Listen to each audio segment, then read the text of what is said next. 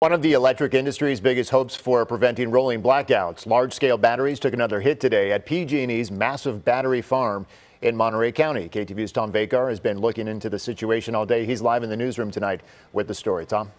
Well, you know, lithium battery failures can often result in fires, toxic fumes, even big explosions.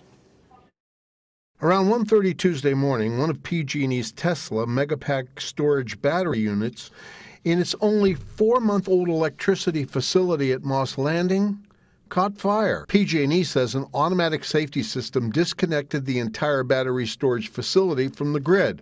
Monterey County Emergency Services issued a hazardous materials shelter-in-place advisory and closed Highway 1. This is nothing new. This is a 2021 Tesla Megapack Australian battery fire. Since 2018, research shows there have been 40 large lithium-ion battery fires, not all of them Tesla. You need to literally have thousands of cells, hundreds of batteries and modules, all electrically connected together. Invented for small-scale applications, handheld devices, things like mobile phones and laptop computers and so on.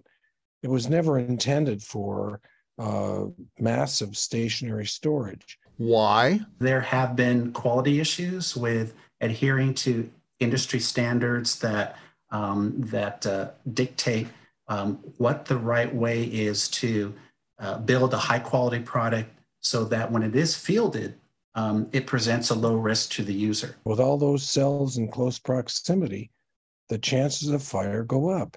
And so we shouldn't be surprised that we're seeing more and more episodes of fires. Some manufacturers have used poor quality materials, skipped costly testing, and quality controls, poorly assembled them into the final product, and rushed them into service. Nonetheless, lithium storage batteries are entrenched in large utility scale use today. There's this concept in technological development called premature lockdown.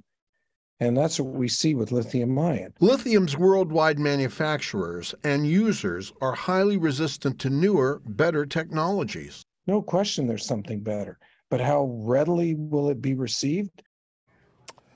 Properly made, used, and properly maintained, lithiums are safe. We wanted to get a comment from Tesla, but they have yet to reply. They rarely do. Tom Vakar, KTVU, Fox 2 News. All right, Tom, thank you.